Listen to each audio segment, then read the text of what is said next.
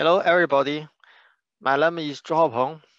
So, allow it's my great pleasure to introduce some thinking about the NFV evolution. So, talk about our thinking about these very important solutions. I'm the chief solution architect of Huawei Cloud Core product line. So, let's first talk about the Telco Cloud evolution route. So, we just divide into 4 phases. The first phase is about the virtualization. Actually, we just in this phase we just solve the software and hardware decoupling. We just move the WinF from the dedicated resource to the COTS. And the next phase is cloudification. So in this phase, we just move our solutions to be layered architecture. And that means the obligation logical and the data will be separated, and the service logical will become stateless, and we can get the benefits from the automatic obligation deployment via orchestrator.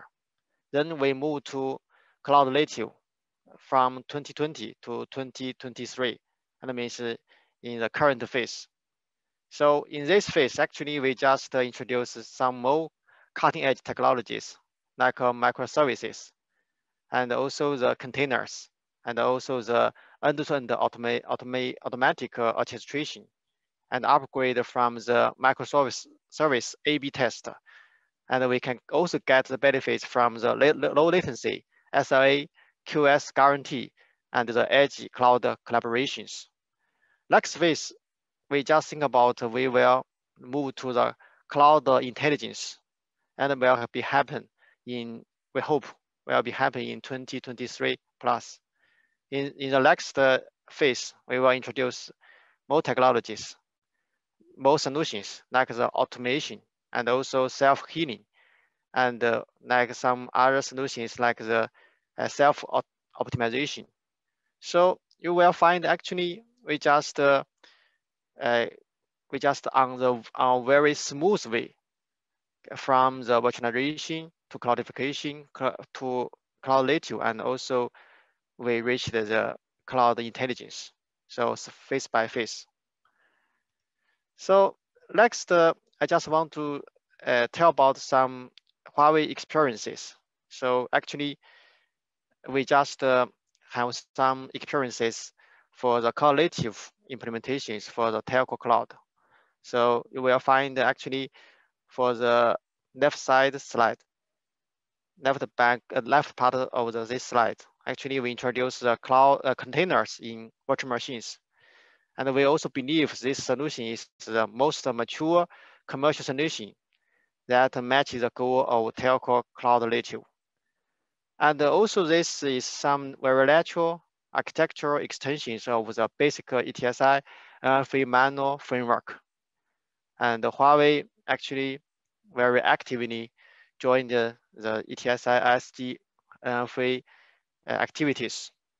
Huawei continue to activity continues to contribute to the standardization work of SG NFV, and also cooperate with industry partners to promote the publication of telco cloud native specifications in SG NFV.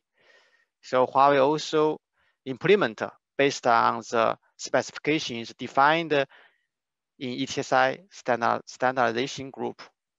And nowadays we introduced a lot of technologies like openness, automation, SBA, and also steadiness design and machine learning for our cloud native implementations. And in China, China has the biggest population in the world. So in China, we just cooperate with hyper operator A, and we have helped them to build the hyperscale centralized NFV telecom cloud in China, and serves like service for hundreds of millions of end users. And in China, for this operator, for this carrier, the provinces of of the country are categorized into 8 regions, 2 centralized data center in each region to cover multiple provinces to deploy 2, 3, 4, 5 hyper converged core networks. In one DC, there are more than 1,000 servers are deployed. So for the ICE, for the pass, we also reached as a very high capacity. I don't know if it is the largest capacity, but I think maybe the top 3 capacities. And for these solutions, actually, we are based on the ETSI NFV specifications, especially related to the container in VMs. And that means our solution is complied with the ETSI NFV specifications. And we have proved the rationality and adaptability of ETSI specifications. And all the solutions are running very good in the field. And we also, based on these solutions, we got the carrier grade, we got the agile and automation, and at the same time, we got the openness and also the hyper coverage. So besides the specification, besides the standardizations, we also do some enhancing Kubernetes for fulfilling the Telco Cloud Native requirements, like the high performance, like the high reliability, and also the networking enhancement. So for high performance, we just improve Kubernetes to support NUMA affinity scheduling. And also we improve Kubernetes to support dynamic huge page for more flexible resource allocations. At the same time, we need to solve the hardware acceleration requirement from the edge. So we just let the Kubernetes integrated with some acceleration hardware, for example, the network processor, the NP. And this will significantly improve the forwarding performance. And also we improve the Kubernetes to support the partial container level CPU assignations.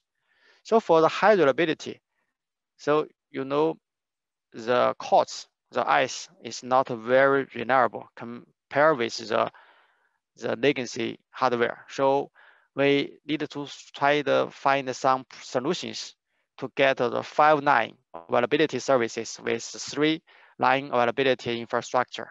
So we just introduced some solutions like the flow control on 64 times overload, and also the WinF hot backup, the storage bypass mode. So all these things we do, we got the high reliabilities. And for networking, so we just introduce the multiple network planes, and also the fixed IP, the CNI plugin improvements. So just let the WinF application smoothly moved on top of the very hyper telco cloud. So all the things we have implemented in the field and get a very positive response from our customer. So talk about the future evolutions.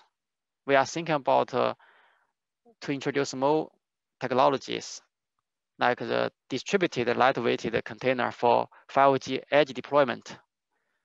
So you know, for edge deployment, there are always some challenges and will take place in the coming years. Maybe in this year, we will face these challenges. For example, there are very limited hardware resources in edge sites. For example, there is only 2 to 4 lots in 80% of edge sites. So maybe in some places, only 1 lot in one site. And you know, our ICE solution is based on OpenStack. And OpenStack starts from 3 nodes. So we need to solve these challenges. And we also find some solutions. So the first one is we're using the bare metal containers in net edge site to get better performance. Just maybe in some place we just dismiss the virtual machine we just use the bare metal directly and bare metal containers. And we're also using net-weighted management system in Edge, and also the Edge center collaborations for easy operations. So we do not need to arrange a person to just go to some field site to do installation, to do troubleshootings.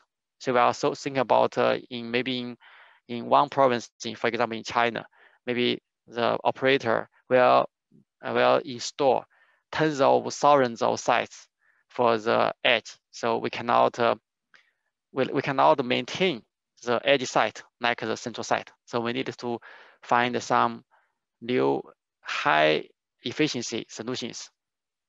So next, we just think about the operations. I think about the future evolutions, how to get the intelligent and automated operations.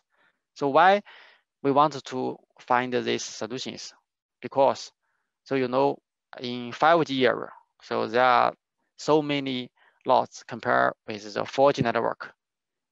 The controller plane are centralized and with very high capacity. And the user plane and the mobile edge computing will be deployed everywhere. There are so many sites will be deployed. So that means this network will become very complex compared with the 4G network. So we are thinking about how to simplify the optimization. So how to simplify the operations.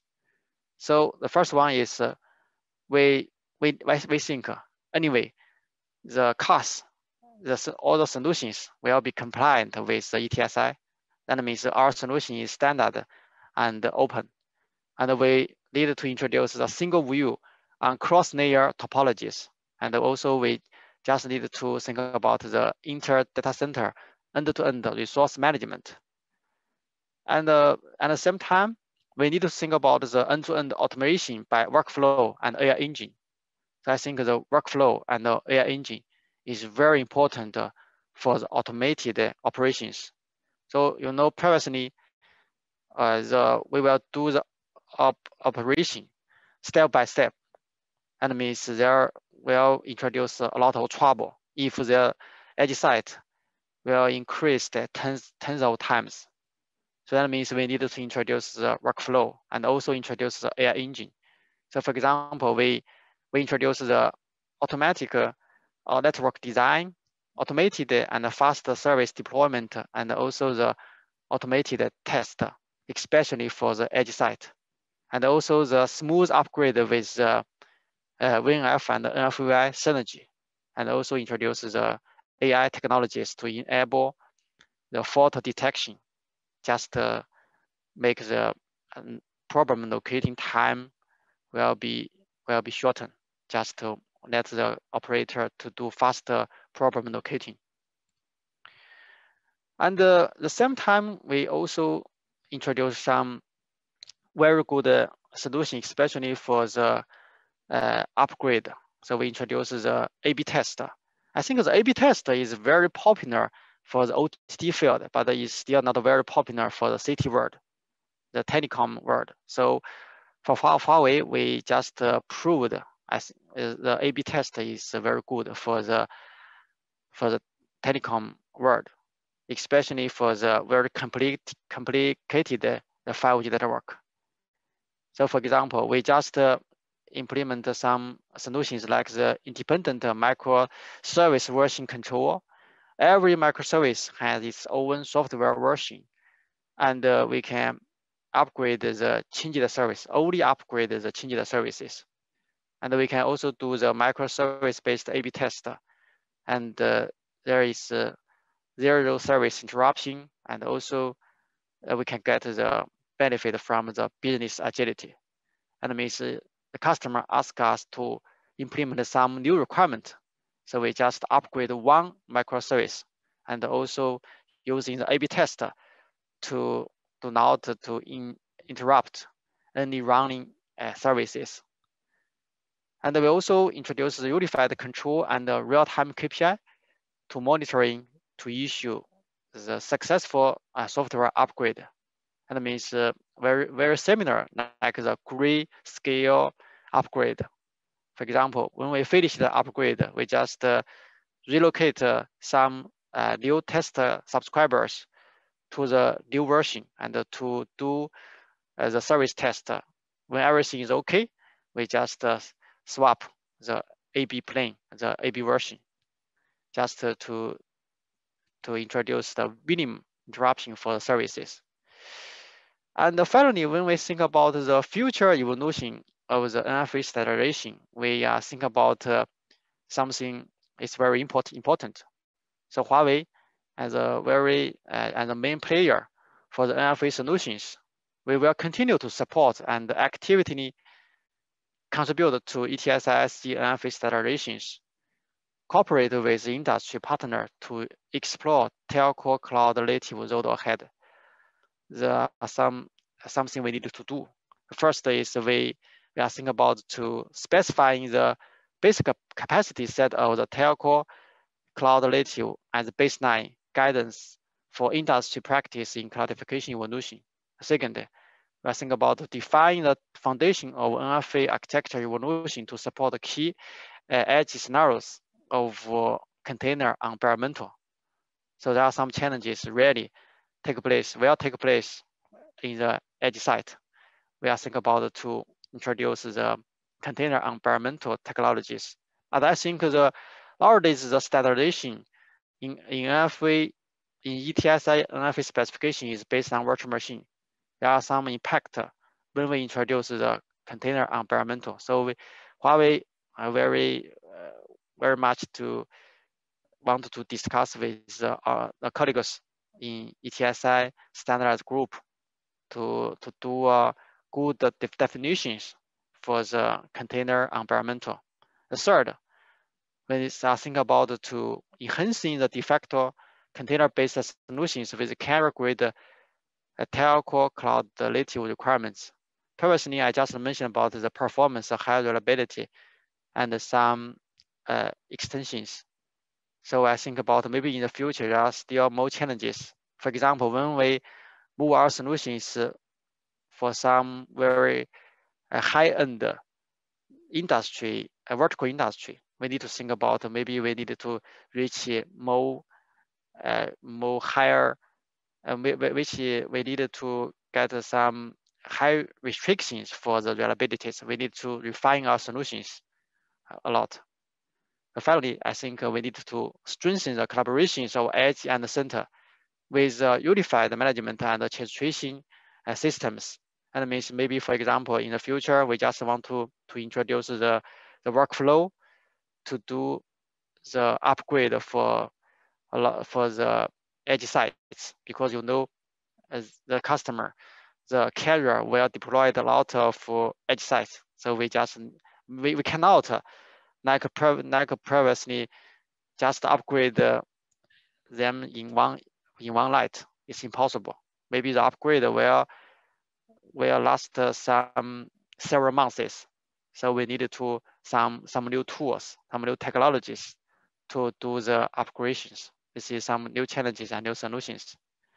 I think that is some short introduction about my thinking about the NFV evolutions. If you guys have some questions, it's my pleasure to discuss with you. You can send me your questions to the email. You can record it. Thank you very much.